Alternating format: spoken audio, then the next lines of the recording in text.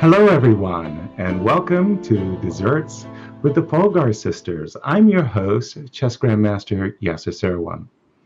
A short while ago, Judith Polgar approached me and said, "Could you help me with something, Yasser?" And when the greatest female chess player of all times asks you for help, your only answer is, "How?" She said, "I would like you to host a discussion, interview, with me and my sisters." I said, "You want me to talk?" She said, "Yes." I said, "Well, I can do that. I can talk." So that was how the idea was born. And as I started thinking about it, I thought, well, in these times, I really have a rather monotonous day. I want to do something a little different. I want to get dressed up. I want to look good for the Polgar sisters. And I thought, well, I've known them since 1988. Holy smokes, a lifetime ago. And we haven't really had such an opportunity to get together and all talk together. So I wanted it to be really special. So I asked if it was okay if everybody get dressed up and really, really nice. And I didn't want the interview to be an interrogation. So I said, okay, what we've got to do is we've all got to make our own desserts. And since I'm living in Holland, well, it was very easy for me. Dutch apple pie. Yes, with cinnamon sauce. Very, very nice. And all the ladies are going to cook they have cooked their own dessert. And now it's time to introduce them. First, hello, Susan. Nice to see you. Hi, it's so nice to see you, Yasser. I know we're on the other side of the pond right now. And let me show you the dessert I made. Hopefully you can see. Ooh, very nice. Crepes. Strawberry fell down, but here it is anyway. So I made great. Hungarian palacinta, as we call it, like on the first side. In English or in America, they call it crepes. But in Hungary, for the longest time, we only thought it's a Hungarian thing, palacinta. So I filled some of them with Nutella cream, which I love. And the others I filled with the peach jam. So I look forward to having them later with my family.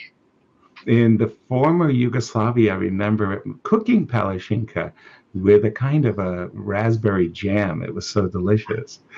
And Sofia, welcome to Desserts with the Polgar. Hello. Great to be here. Wow. It's been a while since the four of us saw each other in real. It's great to have this technology to help us come together once again. It's fantastic. And what have you made for your dessert? Well, I did a traditional Hungarian dessert. I always have in the freezer, bringing it from Hungary. It's chestnuts. Chestnut cream with whipped cream, a little bit of strawberries on top. It's just the best thing ever. You can't imagine. Sounds great. Looks great, too. And hello, Judith. Nice to see you, too. What have you made for your dessert? Hi, it's great to be here with you. And I made a tiramisu. You can see it here. Yeah. And actually, this is what I've learned during the quarantine in March. How to make tiramisu. Yes, exactly. I loved it all along, but now I decided to make it for my family, especially with to my son and my husband. They really love sweets. And that was a great success. And then continuously every day I had to make it. So I got the practice to do it well. Right. I don't think I showed you mine. It's kind of crumbly. I like it with the crumbles and the vanilla. And I put some pecans as well. But $2, 2 scoops of vanilla ice cream, and the aroma is fantastic. I tell you, it's just the best. It's the best. It's ridiculous. I'm fighting for equality already with my wife. She's fast. It's amazing. It really reminds me of the team tournaments that we used to play in Hilversum in Holland. Yes. Every time we got to Holland, it was like the first thing we would get, the traditional Dutch apple pies. Yeah. Very nice. Before we came on, we thought about some of the topics that we would like to talk about. And the amazing thing is all of you were homeschooled. And now with the lockdown and quarantine, more and more people are doing home study, online school. And in a very strange way, all of you have gone into education, and chess being your curriculum, if you will. And Susan, if I could start with you and the subject of education for a moment, you are a university coach, and your teams at Webster University have been fantastic. Talk to us a little bit about your background with education and how you found yourself drawn into this line of the chess world. Well, I have been born into a family of two educators, so I always maybe inherited in my genes that passion for teaching and sharing knowledge, and I really enjoy teaching. My first students were my sisters when they were much younger, and I spent countless hours with them, teaching them chess as well as some other things. So it just came so natural to me. First, I had my chess center in New York City, which ran for 13 years once I moved to the US. But then I started SPICE, standing for Susan Polgar Institute for Chess Excellence, first at Texas, and then after 5 years, the program moved to Webster University, where we're still at today. In our 9th year of the program, we had unprecedented success, winning 61 national and world titles. Our students did, obviously, either as individual or team victories. And well, it's a wonderful opportunity, I think, for students. As you know, Yasser, especially here in the United States, it has been a big challenge for a lot of teenagers that were in high school, and they were trying to look into what to do after high school, whether to go to a professional career or try to stay in chess and make a living. And for the great majority of them, unless they were super good like yourself, basically they had no choice but to get a professional career if they wanted to make a decent living.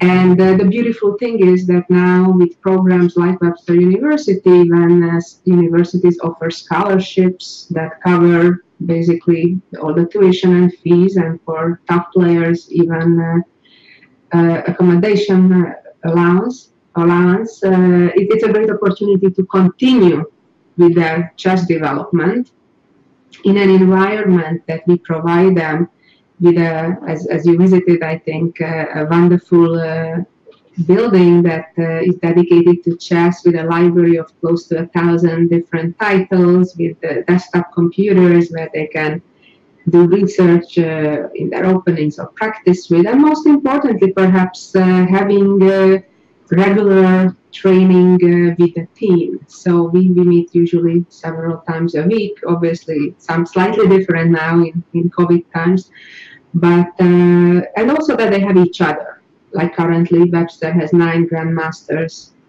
on the team, and it's a wonderful opportunity for them to have a constant training camp, and it's only up to them how much they take advantage of it. Wow, sounds absolutely fantastic. And for you, Sofia, even though it's not like you're the educator, you actually went into the graphic arts and arts. And for Judith's chess curriculum, you actually supplied a lot of the graphics. Tell us about your background in chess education and how you came to become a graphics artist. Well, obviously, I too was a competitive player for many years. I started to play when I was 4 years old. And after about 20-some years of competitive chess, when I moved to Israel, I gradually started playing less. And then at some point we moved to Canada for 3 years because of my husband's work as a doctor. And I happened to have more time at home with the kids, no tournaments, obviously. And I was teaching them how to play chess, my own sons. I was also giving at that time private lessons, both online and in the neighborhood. I gave lessons in schools, in smaller groups, and I actually liked it a lot. I thought it was really, really nice to pass on the knowledge to the younger generation, and I really liked the interaction with kids. And then later on, when Judith started her Fellows program, which is for elementary school children, and later we also did the chess playground, which is for preschoolers. It was just a joy to work together with teachers and sort of create a magical world for children with rhymes and drawings and illustrations. And it was a process. To me, it was pure joy to be part of it. And when I see kids, like on some of the global chess festivals, when I meet the kids, and they come up to me and they say, I was drawing this queen. I was trying to make it like the one you have in the book. And it's just amazing. I really, really like that kind of work.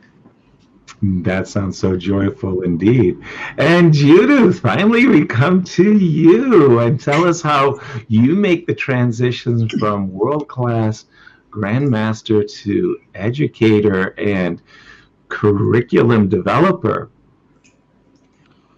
Well, actually, it's not going to be surprising what I'm going to say. I think that I started to get involved in developing a program when my kids became in a kindergarten age. Oliver was something 5 or 6. And I started to feel that I want to have chess in his life also. And then Sofia was far away, so I also thought that it would be so great to talk with her, not only for fun weekly, but to somehow tighten the discussions and talks every day. So I asked her to make the graphics of the program. And then, you know how it is when you're passionate about something, you start with something very small. You know that it has great potentials. And then you start developing it, and then you see, oh, this is good. This we can pull into the curriculum, and that is great. And then I'm meeting up with teachers, with psychologists, with other people who are involved in the teaching. And then you start seeing it that really how much different things you can use with chess to give to the kids for their everyday life. I mean, obviously, the coordinates and the black and white and the 64 squares. And we developed the pieces, what originally was drawn by Sophie, the pieces. We have our own characters in the educational program. We developed different tools, extra plays, toys, cards, chess domino, everything, rhymes, songs. And then you know how it is, like you work on your opening in the Najdorf, you say, okay, you play F4. And the deeper you go, the more you know about it, you more discover, and you have more and more and more ideas. Mm-hmm. And of course, the team was very passionate. Of course, it was fantastic for me that Sophie was taking the journey with me. It was obviously, we could call each other at midnight or 6 a.m., whether depending how the situation was. And we had a very fanatic team who were developing all this. We had, of course, piloted the program. And by now we have about 40,000 kids being involved in the program yearly. And we are running it since 2013. It became part of the national curriculum as an optional subject. And also with the preschoolers, we have the program running for 3 years already. We have nearly 2,000 teachers who got the course. education. So it is something special, and I really love that. This is one of the things what my foundation is doing. And but I'm not teaching myself this program because this is for teachers. At the same time, I also like to teach, actually, even though I do very little. But the most what I like, I think, to give a very positive vibes and motivation to the new generation, whether they are strong and competitive or they are not. But I think this is one of the most important generally to support kids with being with supportive words and encourage them really try their best and do what they really want. But I do want to see more adults supporting the kids and giving all this effort into them that do it. But of course, you have to work, you have to do other things. But for me, it's important to give the motivation for the next generation. Wonderful. And Susan, I'd like to just go to you for a quick second and say, like there's a lot of studies that, chess impacts kids and this and that and so forth. But a lot of those studies get thrown out. They say, oh, they're too good. The kids who play chess are like too better focused, too much better disciplined and stuff. But one thing, just an empirical observation that I've made about children who are exposed to chess, especially from the ages of, say, 5 to 9, is that somehow they're much more mature. It's like they're more focused, they're more aware, they're more respectful. Just, if you would, speak a little bit of how you see chess impacting the lives of children of the 5 years to 9 years. How? I think it's absolutely formative and life-changing. I think those habits that little chess players, we all developed at our beginning of our career, so to say, I think are amazingly important life skills, such as being able to focus on one thing, such as being patient, such as thinking first, moving after because of the touch move rule, such as taking into account our opponent's plans and threats, and it's not just a solitaire game where we can do whatever we want. Time management, and just to mention a few of those absolutely critical life skills that I think are absolutely transferable to any situation in life. I think it's a great skill that kids can gain through chess, whether they end up taking it really seriously and try to be a professional player or not. Right. Same question to you, Sofia. You see this group of kids who have been exposed to chess, who are even maybe passionate about it, versus a group of kids, same ages, 5 to 9, differences that you pick up on. I believe every sport is very good, and the mental sport, such a mental sport as chess, of course, gives all the things Susan just explained and many more. But every sport you have also the respect to your opponent, and you have to learn how to win in a graceful manner, but also how to accept losing. So these are also the sport elements are also very important that you can practice from a very, very early age near the chessboard. And I think the fact that you sort of learn while playing does the magic somehow. Nice. And the obvious about calculating skills and decision making, and there's so many things that the kids really learn without realizing that they're learning. They're just playing, so that's a really cool thing about chess. Chess, and I think also other board games and sports, I love chess, but it doesn't have to be that only chess. I think kids that are engaged in sports and games, and it's not only video games, but games where you actually have a connection with real people.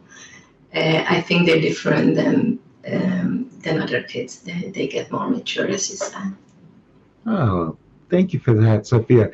For you, Judith, I'd like to change the question a little bit, and not so much to say, like how chess impacts children and maybe influences their mental processes, but I'll change the conversation to a little bit about fair play. That when we play against one another, we shake hands, we're respectful, and so forth and so on. Fair play in chess, and how does that build character? Before I answer to that question, I have just two ideas I want to share connected to your previous question.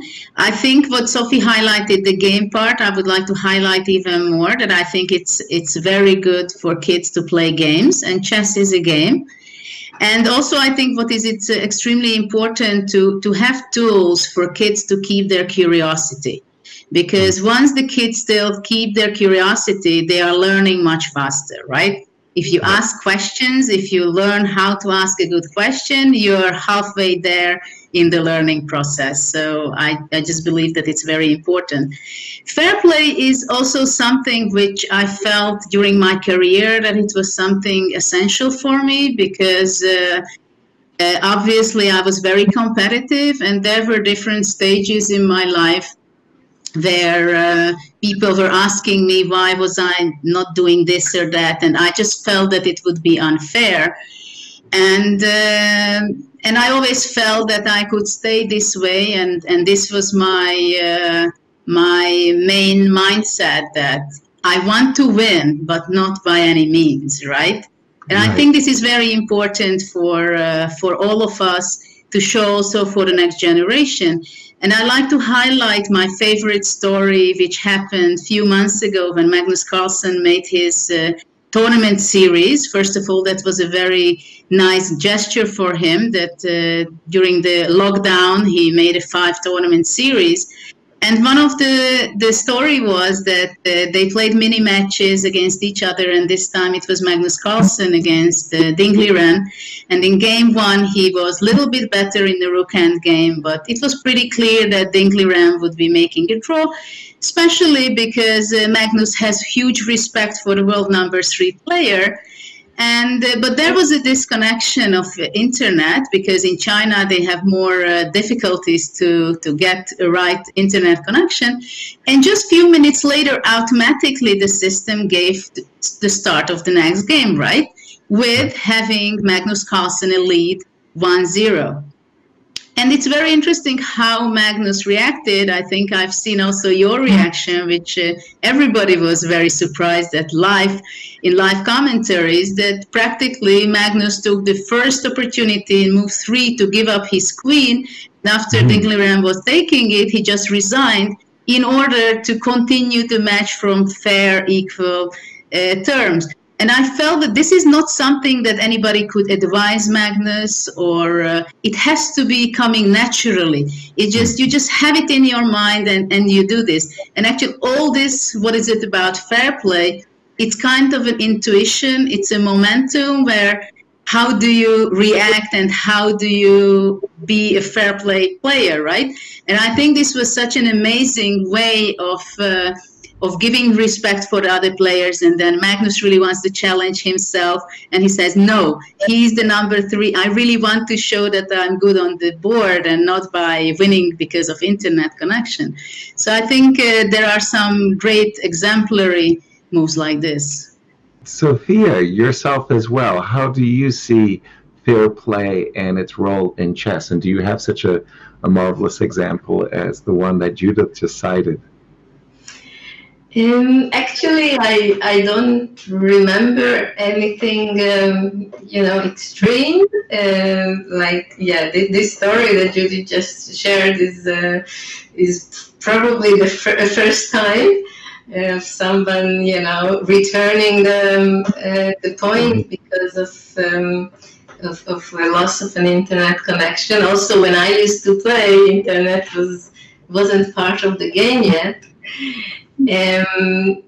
But I think in general, fair play is important, and most players do play fair. Yeah, I don't know, Susan, you have any stories about fair play? My motto has been for many years now, win with grace, lose with dignity. And I definitely educate all my students in that spirit as well. And I just would like to mention one little story that happened 2 years ago.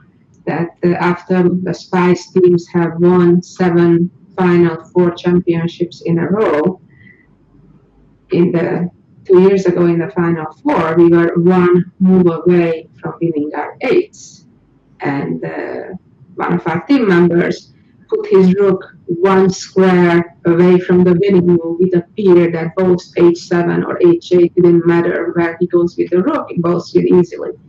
And apparently, again, he picked the wrong one of the two, and the opponent escaped by a miracle, and therefore our series of winning stopped after 7 years. And it was, trust me, one of the more painful moments in my life, being so close and deservingly winning, and yet we didn't. And it's sports, it's life, it happens. But yet I was the first one to go and congratulate the other team's coach who won the championship. And it's just a matter of good sportsmanship, as painful as it is losing out.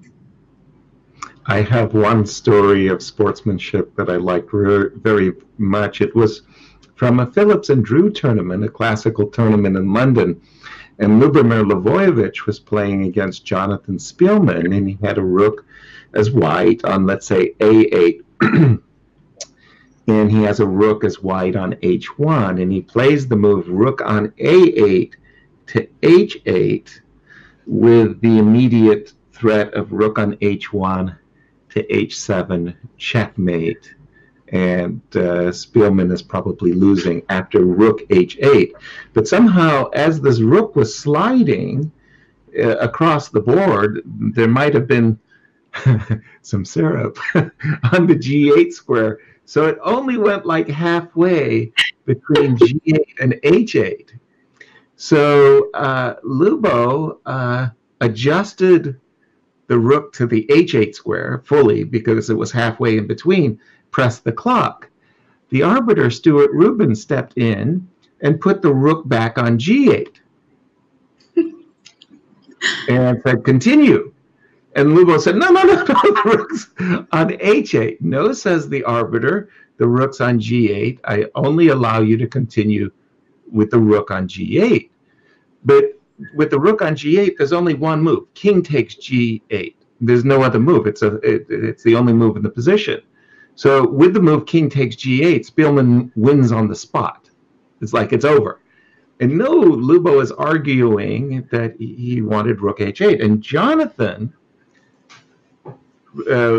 puts the rook on H8, but the arbiter wouldn't allow Jonathan to do that. So now they're in an impasse, and Jonathan offers Lubo a draw, and the game was drawn. But it was the first time that I saw the arbiter interfere with what both players agreed, right? Both players agreed the rook wanted to go to H8 and not G8. The arbiter insisted that it land on G8, and that would have meant the end of the game, and so the game was drawn. So I always thought of that as a really nice example of fair play, and I thought that was really good. Recent example of fair play, if you will. Recently, there was the online chess Olympics, okay? And there's like a quarterfinals or semifinals where Armenia player disconnected, and Armenia lost those games and lost the match. They essentially forfeited the match as the disconnection was counted as a forfeit. Then we come to the gold medal round, the finals, and 2 Indian players disconnect. Apparently there was some kind of a global outage. And since one of them was winning, the other one was drawing, the FIDE president decided to award both teams the gold medal, and it was a very controversial decision. It's one thing, Judith, when you just gave this wonderful example of Magnus as the individual, right? He wants to play individually a good sportsman. But now it's the team, the whole team, and a lot of the Russian players were upset and so on. It ended in a great deal of controversy. If I could ask you, Judith, what did you think? Did the FIDE president make the right decision? I think it's very important to know the whole story, and I don't think I have the whole story, all the sides, and I think in this situation it's also important. Communication is essential, and it's also essential to know what are the time frames, when what happened, and who reacted how did the arbiter reacted on the situation, when did the players realize that there was disconnection, who got what information from the Russian team, from the Indian team. So it's a new thing, right? It's a completely new situation which we were not dealing with before. And it's extremely sensitive. So obviously it's clear that the president of FIDE and his team made a mistake not having the best rules possible to exclude something like this. I have full respect for the Russian team and for the Indian team because I think they are great and they gave the dedication and they were preparing. They really played as a team. They had some difficult moments beforehand with the internet connection, but they were really focusing, having extra backup of internet connection and so on.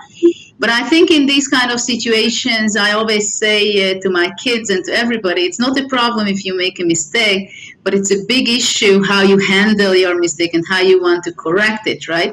And still, of course, it's extremely sensitive situation. Mm-hmm. And I was kind of upset with the decision by the president because I believe that chess and sport has to have a winner. Even though both teams really gave all in for like 2 weeks or something, and they had the tension, they were working together, they were keeping touch. Judit was the captain and Motilev in the Russian team. So there's no question about it that both teams, they really gave all in and everybody was fighting for the gold, right? That's not a question. But that's how sport is, that eventually, especially Olympiad, you have a winner, no matter how small, tiny, small thing will be the decisive.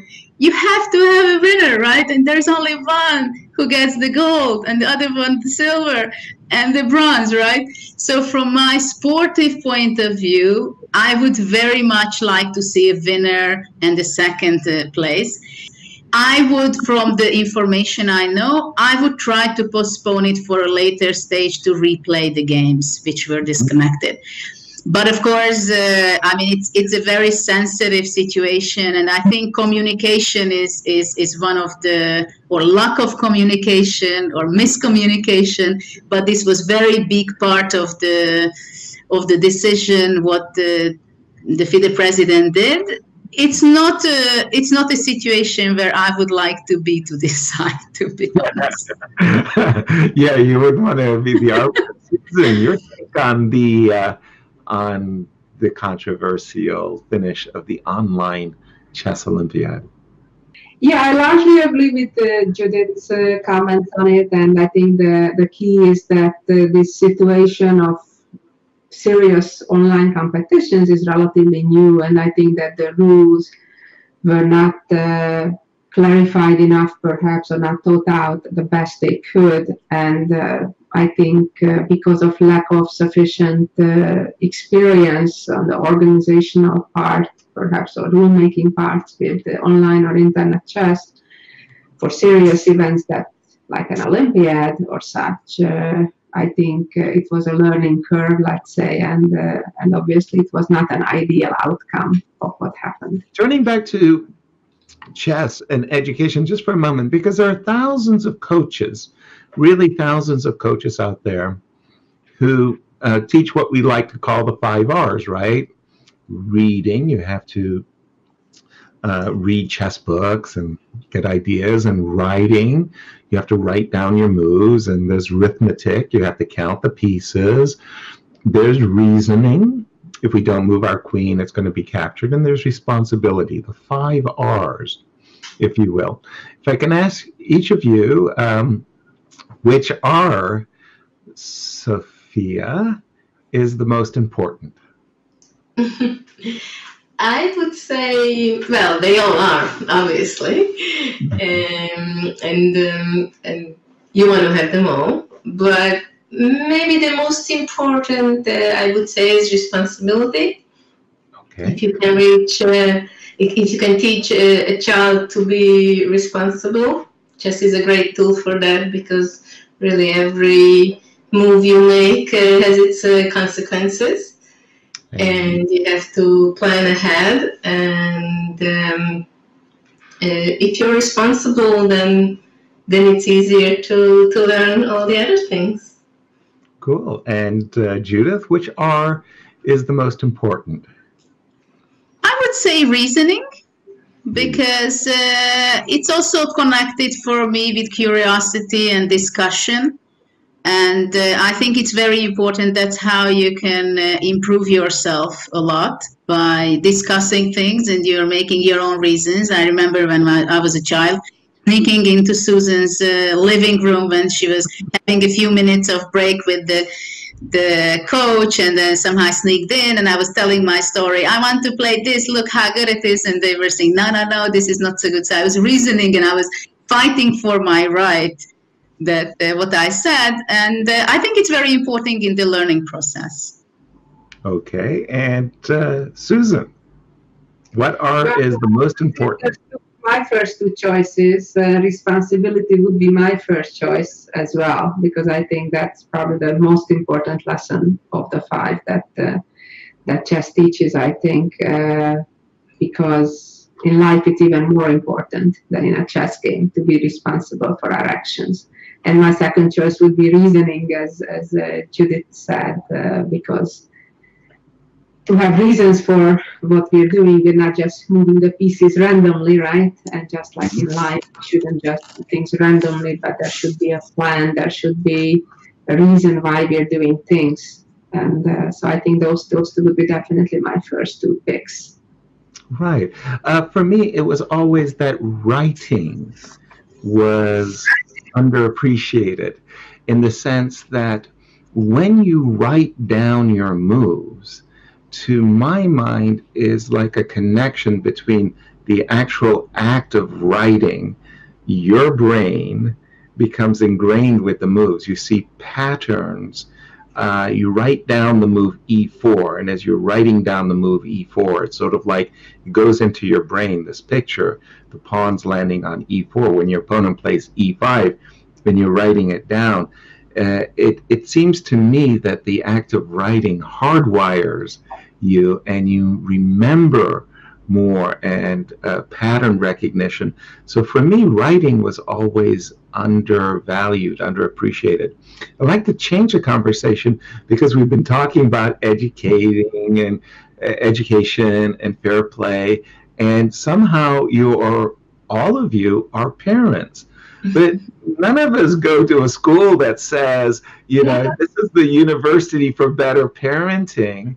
I need some Polgar protocols. I'm going to start with you, Susan. Give me 2 rules that you independently created as a mommy as you were raising your children. What 2 things did you do or learn for yourself, and you were very glad that it came to you?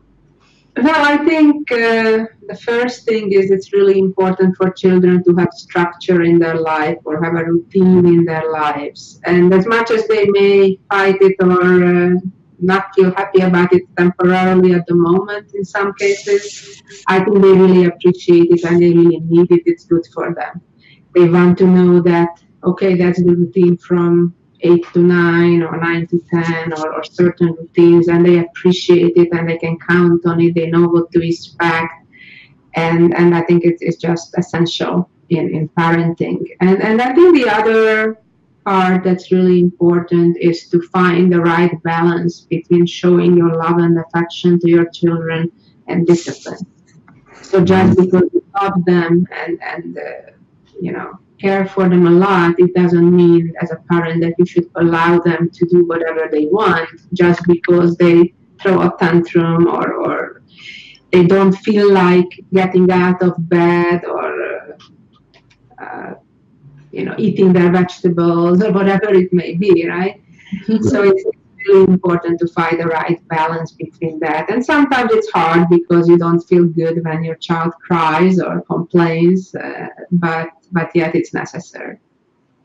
Interesting. And Sofia, for you, two principles, protocols that we could all use to help our children. Well, I'm probably not going to say anything new. I mean, it's a subject that was discussed so many times, but probably what I find most important is to give a good example, to set a good example for your children.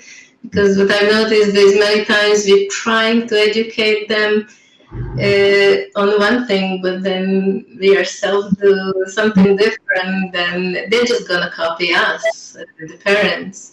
We're so influential in their lives that probably the best thing you can do is be a good example. Like one of the quotes I read and I really liked about being a good father.